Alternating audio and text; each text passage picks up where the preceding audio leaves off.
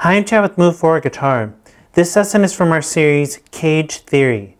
In this lesson, I'm going to give you an introduction to the CAGED system. First off, if you like all the diagrams for this series, including the diagrams for this lesson, you can download our free e-guide, CAGED Theory. But I am working on it as I'm filming this lesson, so it might not be available as you're watching this lesson. If it is available, a link will pop up on the screen that'll allow you to download it. And like I said, it's free, so there's no reason not to download it when it is available. So this is a new series that I'm doing on music theory. And in this series, I'm going to cover the CAGED system. And if you went through my other series, Music Theory for Guitar, this will be really easy to jump into and start learning right away. If you haven't, you might want to go back and watch at least some of those lessons so that you have the basic knowledge of music theory, because a lot of stuff I'm just going to take for granted that you already know.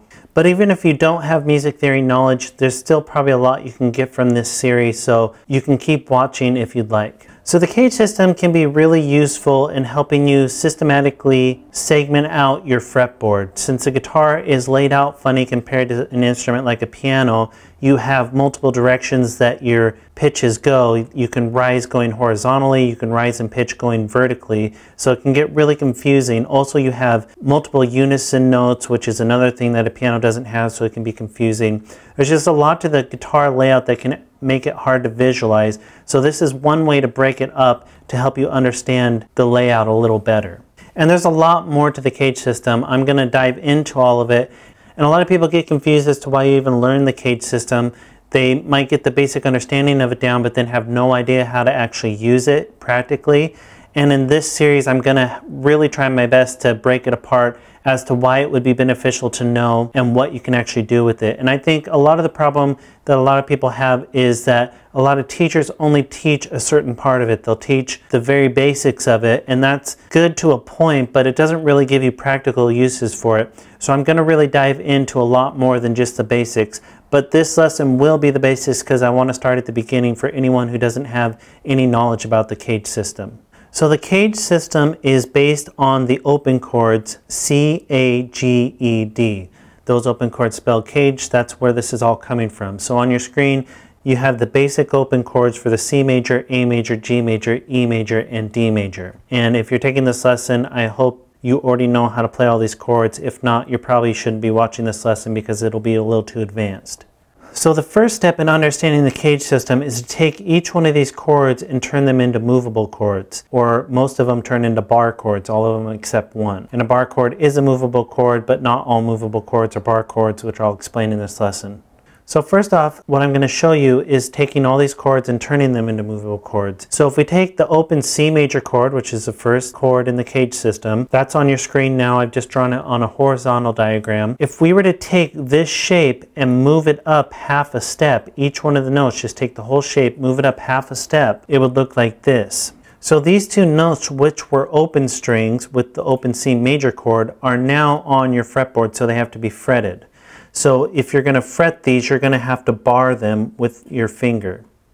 So it would look like this. And this would be a D flat major bar chord with the C shape. So you can see it's just that C major open shape, but now that all the notes are on the fretboard, you have to create a little bar here to catch those two notes that used to be open. And the reason it's a D flat major is because this root note, both your root notes, but you can look at the lowest root note, is a D flat now. When it was an open C major chord, obviously your root note was a C major. So that's really the first step in understanding the CAGED system, is how to take these open chords and move them up the fretboard. So we take this open C major, move it up half a step. Now we have a D flat major bar chord using the C shape. And I can move this anywhere. Now that it's a bar chord, it's a movable chord, there's no open strings, I can just move it. I can move it up another step, I'd be on D major because now my root notes are on D. Move it up another step, it would be E flat major because my root notes are on E flat. Or I can move it anywhere. I move it all the way up to the 12th fret. Now it'd be an A major bar chord using the C shape because my root notes are on A. Or if I moved it up to the 15th fret, now it's a C major bar chord using the C shape because this is one octave higher than where we started. So this is where we started with the C major open chord, one octave higher, which is 12 frets. would be the exact same chord, one octave higher, but now you're still on the fretboard, so you have to bar these notes instead of them being open strings. And if any of this is confusing as far as root notes or octaves or any of that, I would recommend watching Music Theory for Guitar series that I created, at least the first 2 sections, because it really talks about a lot of this, or really all of this, and it'll really open up your eyes to what I'm talking about if you're really struggling to understand. So that's the C shape. The next chord is the A shape. So C, now A. So we're taking an A major chord. We're going to do the exact same thing. Move it up half a step. Now everything is on the fretboard. So those 2 notes that were open now have to be barred. So we're turning it into a bar chord. And usually when this is a bar chord, you're usually barring this as well. So it'd be a B flat major bar chord using the A shape. And that's because the root notes are on B flat now instead of being on A in the open chord. So now, just like the C shape, we can move this anywhere. Move it again, we have a B major bar chord using the A shape. Move it anywhere, move it all the way up to the 7th fret. We have an E major bar chord using the A shape. And this is a really common bar chord. If you know your bar chords, this is one of the first ones you learn. The C shape bar chord is less common. It's still used a lot, but it's usually not one of the first ones you learn. But this should be a familiar one to you if you play bar chords. Our next chord is G, so we've gone C, A, now we're on G. If we were to take this and move it up half a step, everything would be on the fretboard. So now we'd have 2 places that we'd have to bar. And it would look like this, and this would be an A flat major bar chord using the G shape because our root notes are now A flat instead of G. Or you could use this open chord, this voicing of the open chord instead of the last one. So the only difference is that instead of having your 5th right here, you have another open string, and that's now your 3rd.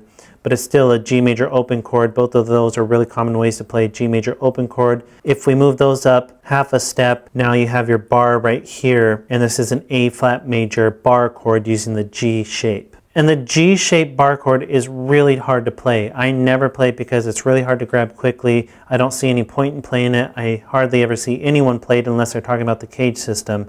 So don't think you need to get this down. You're going to try it, and if you're not used to playing more advanced chords, it's going to just feel impossible to you.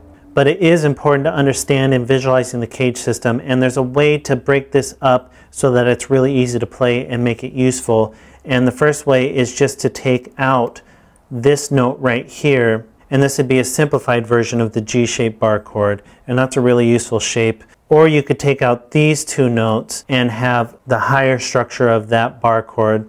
The only thing about this shape is that your 5th is your lowest note instead of your root being the lowest note, so this is actually a slash chord. It's an inversion, but it's still useful in situations. But for now, I'm going to be talking about this shape. I think this is a useful shape to be able to visualize and use.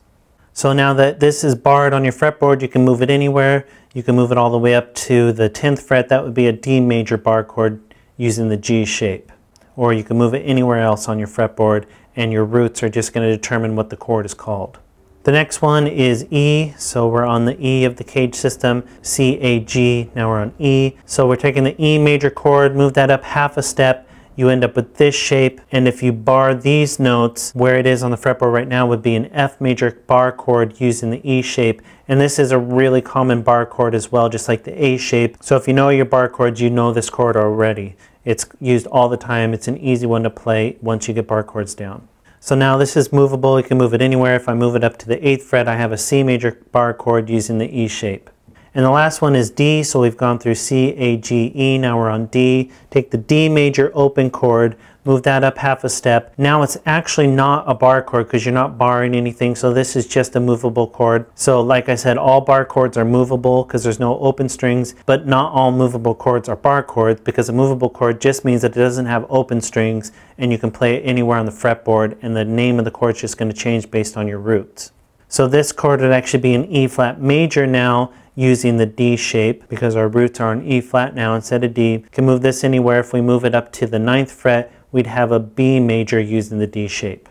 So that's the first thing to understand about the CAGED system, is how to take the open chords C, A, G, E, D, move them up onto the fretboard so there's no open strings anymore, and either bar them, or in the case of the D shape, there's no bar, but it's movable. And now you have the ability to move those chords anywhere up and down the fretboard, and you just have to know the notes on your fretboard to know what the name of the chord is. Because all those chords are major chords, they would still be major chords. You just have to know what the root is to know the name of it. For example, my root right here for this D shape is B, so this is a B major. And wherever I move this shape, wherever my roots are on the fretboard, that would be the name of the chord. But it doesn't change to a different quality of chord, it's still a major chord. So that's just the first part of understanding the CAGED system. Like I said, we're really going to dive deep into this and explain practical ways to use this. So definitely keep going through this series if you want to know more. And go ahead and move on to the next lesson where I'm going to talk about how to use this information to play one chord up and down the fretboard. And be sure to download the e-guide. All the diagrams are in there. And be sure to subscribe because we have at least one new lesson every day.